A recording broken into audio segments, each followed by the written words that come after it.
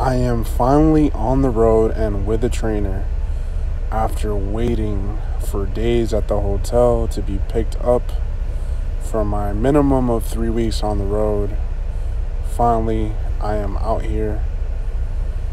Days 5 through 8, I was at the hotel, didn't do anything.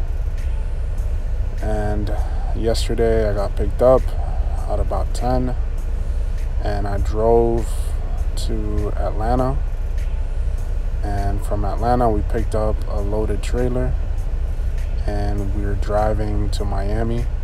Currently we are in Fort Pierce and there's a storm, possible hurricane coming through, so we shut down for the night because of high winds and rain and everything.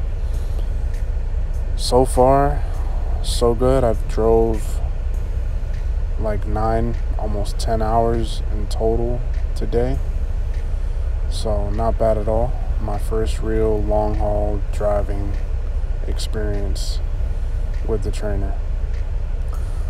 Hopefully tomorrow some of this bad weather clears up, but we shall see. And the last thing I did was officially have my first shower at a truck stop, and this is what it looked like. That's pretty much it for this video. Short and sweet. Hopefully we survive the night.